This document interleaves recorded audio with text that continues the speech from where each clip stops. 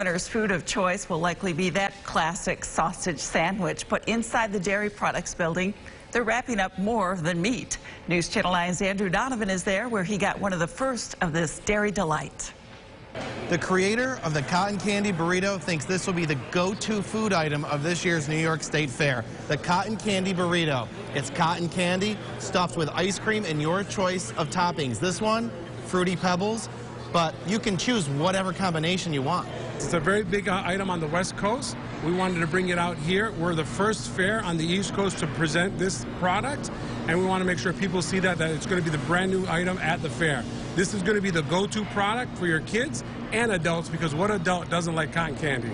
The burrito will be available in the Dairy Products building, which is not far from the News Channel 9 Broadcast Center. So come say hello to us, and then come and get one of these. Let's try it.